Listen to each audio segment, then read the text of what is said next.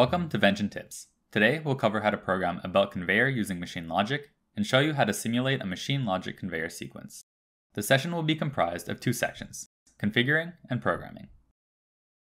Prior to getting started, it is important to make sure that you've added a machine motion controller to your design, as it is required in order to gain access to the MachineLogic editor. Step 1. Configure your conveyor. Once you are finished designing your belt conveyor, select the MachineLogic tab at the top of the screen to open the MachineLogic editor. From here, begin by clicking Add Actuator at the bottom left corner of your screen. You will then be prompted to select the actuator you would like to configure from the drop-down menu. In our case, this will be the belt conveyor.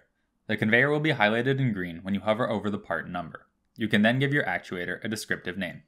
All associated components will be auto-configured. The belt conveyor does not require homing or end-stop sensors, so we'll leave these drop-downs blank.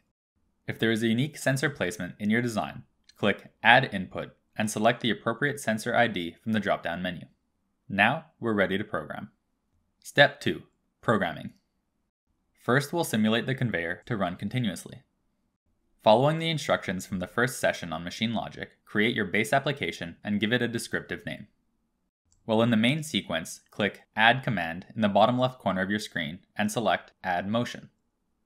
From the drop-down menu, select Start Continuous Move and enter the speed and acceleration you would like to set for your continuous movement.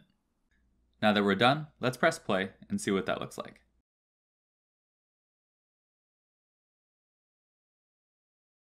If we would like to simulate the belt conveyor to move for a specific amount of time, click Add Wait from the command list and type in a predetermined amount of time. We'll then add another motion command, this time setting the motion to Stop Continuous Move.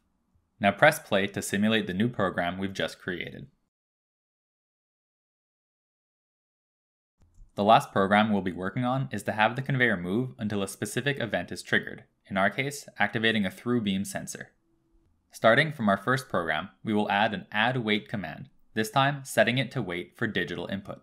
We will have the conveyor keep moving until the box crosses the through beam, setting the sensor state to level 1. Add a command to stop the conveyor motion and a second wait command to hold for 2000 milliseconds. Finally, press play to see your program in action. Don't forget to click the motion tool tip if you'd like to learn more about each instruction. That wraps up our session on programming belt conveyors with MachineLogic. Thanks for watching and happy programming.